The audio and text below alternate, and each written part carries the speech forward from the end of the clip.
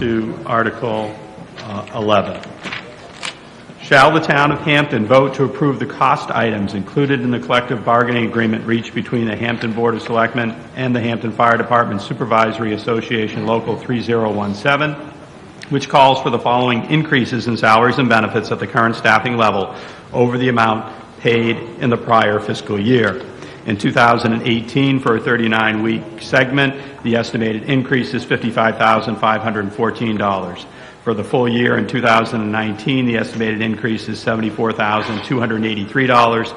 And in 2020, a portion of 2020, a 13-week portion, the estimated increase is $10,571. And to further raise and appropriate $55,514 for the current fiscal year, such sum representing the additional costs attributable to the increase in salaries and benefits required by the new agreement over those that would be paid at current staffing levels. A majority vote is required. This has been recommended by the Board of Selectmen 4-0, recommended by the Budget Committee 7-2. The fiscal impact note, the estimated 2018 tax impact on $55,514 is 1.7 cents per $1,000 evaluation. Is there a motion to open discussion on Article 11? Moved by Mr. Bean, seconded by Mr. Bridle. Mr. Sullivan, would you like to be heard on Article 11? Yes, Mr. Marr, thank you. This is a 2-year agreement with the Fire Supervisors Association. Calls for a 3% on each of those 2 years. In addition, there's the insurance issues, as we talked about the other group, the migration to the new prescription plan with the reimbursement pool, the language to protect the town with regard to the Cadillac tax. I think it's important to note also there was an agreement, a concession, that the union will pay more towards its total health insurance, a migration with a further percentage over the life of the contract. The opt-out provisions we discussed before in this as well. And there was also 2 additions for a longevity pay section and education incentives. The board asked for your support for this union as well. Be happy to answer any questions. Thank you, Mr. Sullivan. Anyone wishing to be heard? Sir. Chief Ayotte. Thank you. My name is Jameson Ayotte, and I have the honor of serving as your fire chief. Today I speak in favor of the Fire Department Supervisory Association Local 3017 to provide, these professionals provide day-to-day leadership of the fire department, and they include the deputy chief, 4 captains, 4 lieutenants, the EMS officer, the fire prevention officer, and 2 departmental secretaries. They work day and night to maintain the safety of the crews and provide for the highest quality customer service, as well as provide for the safety of the community and all of her visitors. Their professionalism and hard work are the foundation of the fire department, and I would ask that you support these professionals and that give their very best every day. Thank you very much. Thank you, Chief. Anyone else wishing to be heard on Article 11? Mike Brillard, 8 Pine Road. I'm the president of Local 3017, Hampton Fire Supervisors Association. I just want to tell you a little bit who we are.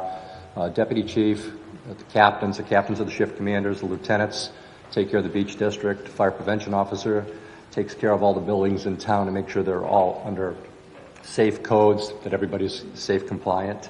EMS officer who trains a lot of people, CPR, takes care of all of our certifications to make sure that our EMTs, which are now advanced, and paramedics are up to full qualifications to serve the people of this town.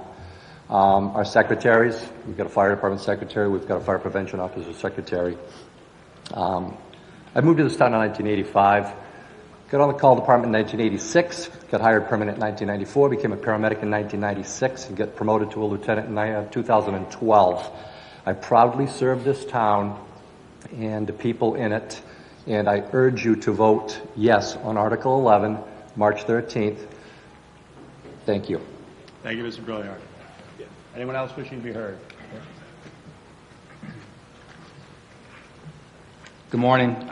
My name is Jed Carpentier. I'm here today to speak as president of the Professional Firefighters of Hampton, and I obviously rise in support of Article 11. And I'd just like to say, for the sake of time, that you can apply my same logic to Articles 10 and 12 as well.